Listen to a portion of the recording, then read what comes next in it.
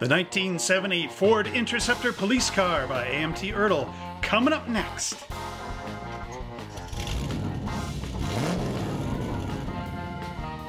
One Adam 12, 1 out of 12. Be on the alert for a model kit hobby shop dude on YouTube holding a police Interceptor patrol car from the 1970s. 1970, in fact. Well, here we go again, model car fans and police car fans all over the world. We are going to be taking a look at another one of these great police cars right here on our channel. This great car has been offered many times in the past, so we could take a look at some of these old box arts. But before we do that, don't forget to like, subscribe, and share this channel with all your friends and family. Pound that notification bell because there's so many of these model kits coming up in the future that you won't want to miss out. So if you pound the bell, YouTube will let you know when and where that video is, and you could be the first one to actually see it. So without further delay, because nobody wants delay, let's go down to our bench and see what's in the box.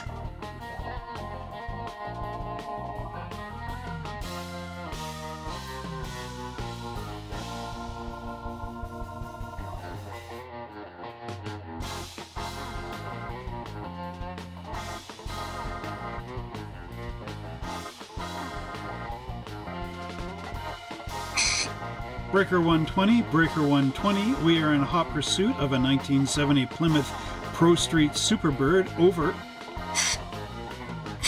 Car 83, what's your 20? Over. Breaker 17, our 20 is at the table of Monster Hobbies, where we're going to open up the lid of this Ford Interceptor Police Cruiser. Now, this thing is a special model. It came out a little earlier than the most recent version of this kit. This one is, of course, a special done with Stevens International, which is one of the Monster Hobbies wholesalers, by the way. So if you ever need anything from me, from Stevens, don't hesitate to ask. I will try my best to find what you need. So, if we flip up this box here, we can see the groovy pieces that come in this kit, which, of course, is our authentic police car equipment. The roof-mounted siren and flasher unit, the handheld spotlight, optional push bar, fire extinguisher, communications equipment, right up for 1970.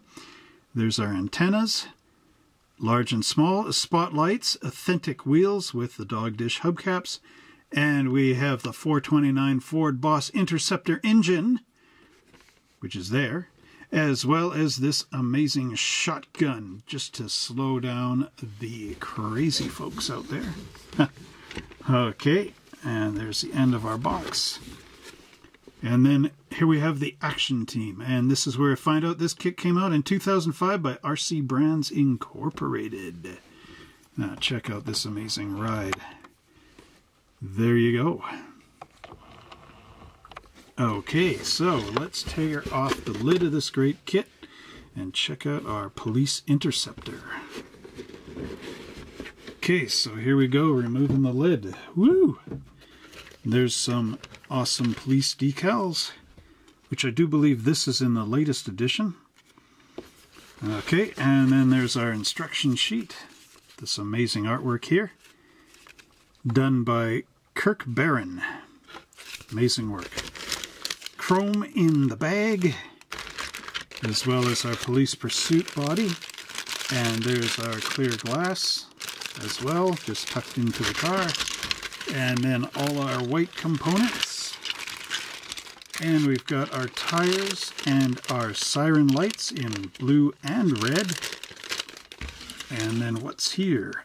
Metal axles and screws. So let me clear the debris out of here, and then we'll take a look at those components. Hello everybody, thank you very much for watching this video today. If you want to get some great deals on model kits, don't forget to visit our website, www.monster-hobbies.ca, and enter in this password here in order to get 10% off on your next purchase. You can use this password in the shopping cart at the checkout. Thanks again, and please enjoy the rest of this video.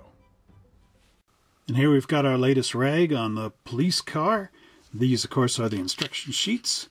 And as you can see, we got that great drawing of our squad car in action going down the streets of Chicago or wherever they're going. Okay, so this is a big fold out, just like a Mad magazine. And there's the important stuff we need to know, as well as a parts layout, which is good. I think all instruction sheets should have these, or at least under the box, like the new Round 2 kits do. And then here we've got our engine going on. This should be a quick review of the instructions, I do believe. There's our interior and body, and then the final assemblies. So let's take a look at these panels in closer detail.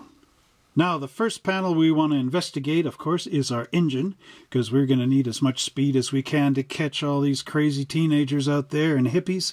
So we have our engine block in 2 pieces going together with our standard transmission, as well as the intake manifold, carburetor, and air cleaner, our coil, our front cover, an oil pan, and an oil filter. There's our cylinder heads. Of course, there's going to be 2 of those. And then our amazing valve covers sitting on here with our breather tubes, the exhaust manifolds, our fan and pulleys, the starter is going on there, and then we got our water hose and distributor. So that should be enough to catch these perpetrators. Next up we have our chassis, because where would we be if we couldn't put the power to the tires? And of course there's our front axle, which goes through and probably goes underneath the oil pan. The exhaust system, and then our metal axles and tires and wheels on the back, as well as our hubcaps here. And inside we have our office here, our interior, with a handheld spotlight, the weapon lock on our rifle here. There's our instrument panel, so we know how fast we're going and how fast the perpetrator is going. Our steering wheel, and of course our radio base, radio receiver, the radio transmitter and the speaker, and our hand mic so that we can radio back into the station and give them our 20. There's our seat back and front and our fire extinguisher just in case it gets a little too hot. The only thing I might recommend in here, of course, is the safety screen just in case we gotta put a guy in the back. And next up we got the body of this great kit, with our radiator going in here to our radiator support, which is molded into our 4-door body. There's our windows and a little inside mirror here for the rear view, a firewall to keep us cold from the engine, and then our assembled interior will pop up in there. Here's our final assemblies with our rear bumper popping up into the body, and we've got 2 red taillights that'll pop in there and there. Then we've got our hood dropping down to cover that big mill, as well as the battery, the front bumper and grille, and our push bar going in here with our antennas. And then we've got our spotlights and side view mirrors, as well as the large antenna for our CB radio, 2 light brace mounts, a cross light bar, our siren in the center, and then our flashers up top, and our 2 blue or red base flashers and the flasher base. All of this will be screwed onto the chassis, and then we're ready to roll. Now that we got the skinny on our instruction sheet, it's time to blow this taco stand and get on the road. And here's our body of our 1970 Ford Galaxie 500. As you can see, it's got the correct 4 doors for police pursuit work and for putting the perps in the back. There are some pieces you have to remove here, of course, to make it look correct. Again, we've got the vent here, so I guess only GM had the hood going up and covering the vent back in the day. And then there's our radiator support wall here going across. And as you can see underneath, this is very much a promotional screw-together kit, so you could use it for slot cars as well in 25th scale. And there's some pins for lining up your interior. So overall, not too bad. There are some mold marks under here, which of course you'll have to get rid of with your number 16 hobby blade, just to smooth out your ride. And if you look on the back here, you'll also see that nice little Galaxie script up in there. But overall, I think it's pretty good for the job that needs to be done. And here's all the white plastic components that you will find in this model kit. And again, we have this crazy steering wheel in a bag. And this is like a round 2 signature. I don't know why they do that. I mean, maybe the steering wheel is supposed to go on here or something and just stay there. But no, we got to clip it out and stick it in a bag. So if you worked for RC2 back in this time period, please, in the instructions or the comments down below, let us know why this is a thing. Why is this a thing? Okay, anyway, let's take a look at the white parts. I'll put away the offending steering wheel. We shall never look at it in this video again. No, anyway. Okay, here's our chassis molded as one big pan. And this is very thick plastic on here too. Like, can you dig it? You know? Okay, so we've got some pretty thick plastic there. There's our interior. Our dashboard, which looks very much like the same dashboard in the '69 Ford Galaxy hardtop, also reviewed on this channel. I'll leave the link up in here, and you can click there and check it out. Or maybe I'll put it at the end of the video. How about that? Link up our Galaxy. Okay, and there's that front push bar bumper thing. There's our firewall, all our radio components and police bits, as well as our wheels. And there's some pretty deep rods on those wheels. And there's our big Ford engine right there, as well as our front bench seats and our exhausts, as well as our hood and the seat back. So let's just move these a little bit and we'll pull them up into the camera and see what they look like. See what the down low is on these parts. I'm just going to bring these up real quick. There you go, distributor and the front engine cover, water pump. Okay, here's that dashboard. And let's move our interior out of here, as well as our chassis. So if you see the dashboard here, it's got that same sort of U shape in here where you can read all your gauges. And apparently this was quite a nice dashboard setup back in the day. People said they could really read it easily. And then we've got our glove box in here and nice vents. Now, this, of course, is a very nicely molded piece. No sink marks that I can see. A little bit of flash maybe, but that's about it. So we'll just move that to the side. What else do I have for you? Ooh, here's our big Ford engine. I think it's a 428 or 429. Oh yeah, there it is. There's our indentation for that front axle to go through.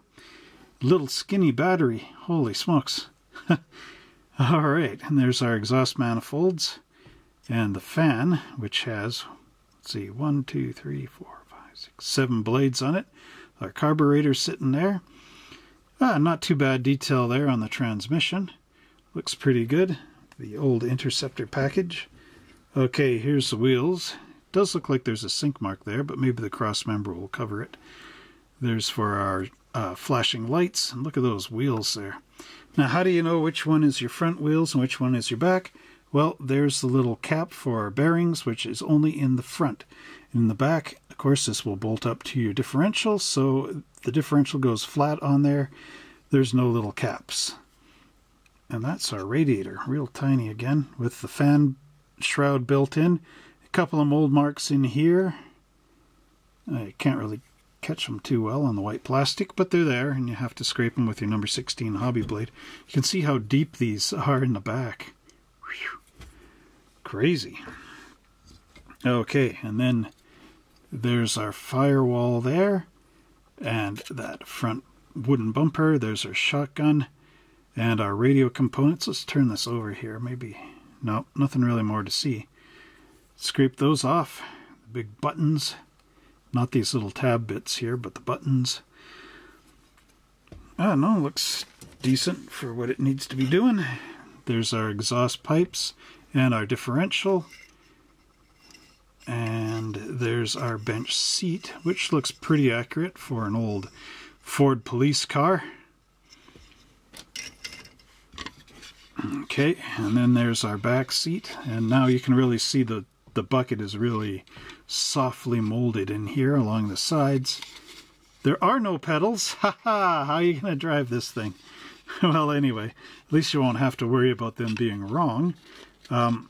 There's some mold marks up here on the back of the package shelf, which will have to be sanded down. Use your cross sanding technique for that one. Okay, let's take a look at this big, thick, monstrous chassis. It's very basic. It's almost like a promotional. Maybe some of you guys know if this car was a just regular promotional four-door Ford back in 1970. Anyway, I'm sure to find it out later on. But yeah, this thing's like thicker than a Johan promo underneath here.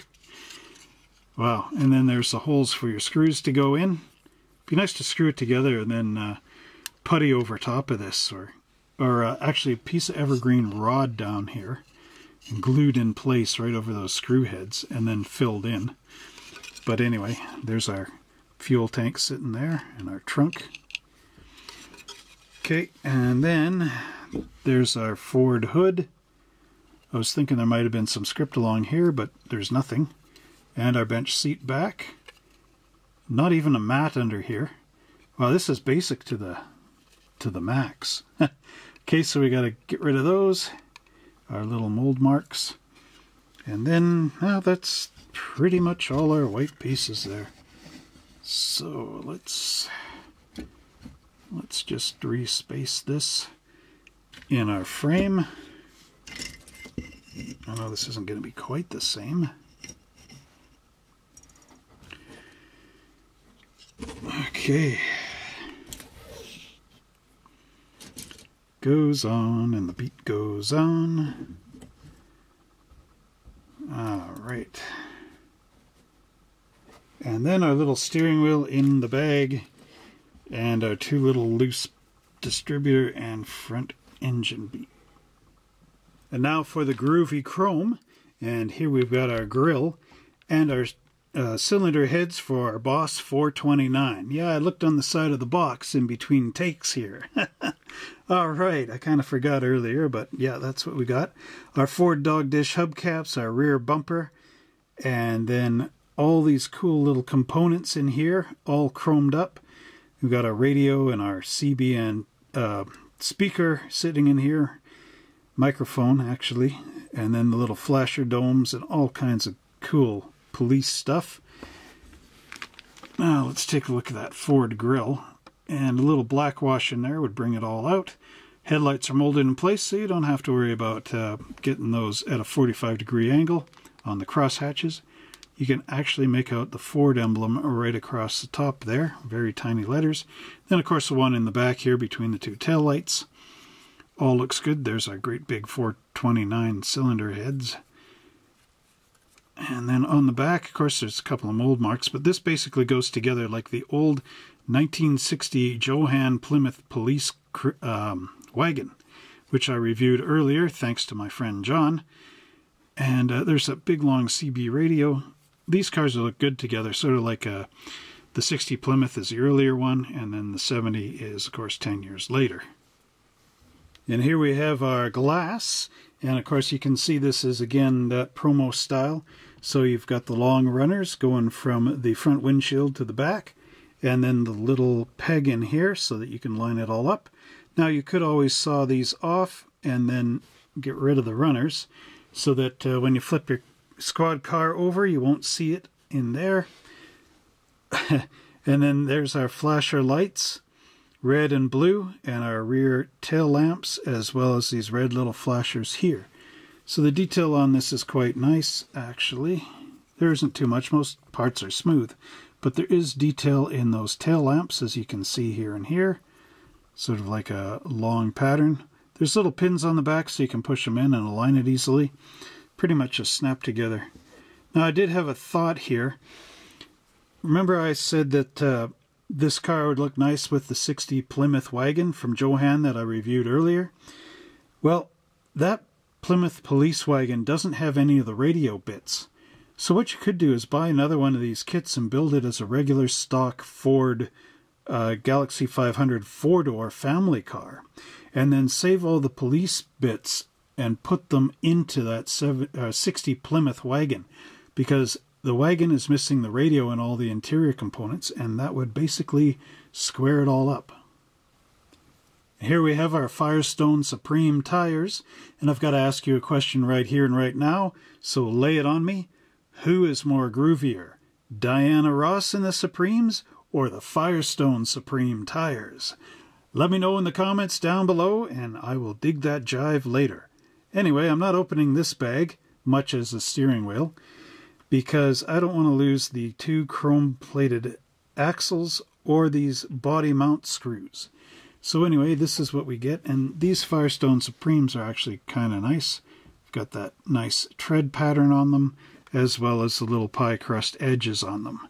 So again, you could paint some white walls, but most police cruisers are running on, of course, government-sponsored tires, so there isn't going to be too much fancy-smanchy going on. And here's our decal sheet for our squad car, with car number 83 up on the top here for all 4 corners, as well as radar and police. And there's our American flag sitting there, as well as the police department emblem for the city of Troy in Michigan.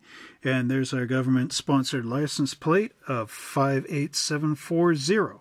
Now, the only thing that I would like to see in these police car kits are, of course, the Canadian version with the RCMP logo and the Canadian flag and everything else that made up our Canadian police force north of the border up here.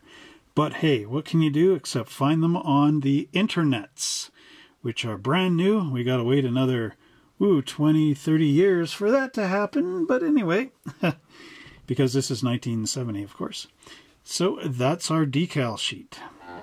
And that completes our investigation of the Ford Interceptor police car, made exclusively for Stevens International back in 2005 from AMT Ertl.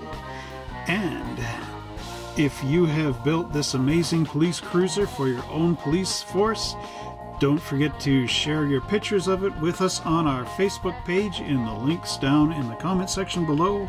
And if you had any problems putting it together or know of some neat tricks for it, please let us know in the comments section. Also, if you've built it as some other police car from some other force. So, Detective Kojak, now we must sign off.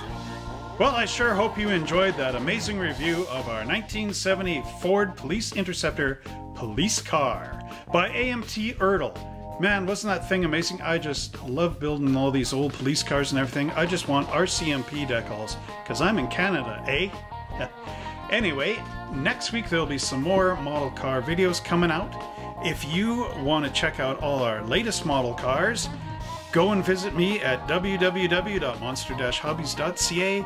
Look in our model car section and see what you like and let me know. Anyway, don't forget to like, subscribe, and share this channel with all your friends and family. Pound that notification bell so every time I make a new video, you're the first to see it. And until next time, everybody, stay safe.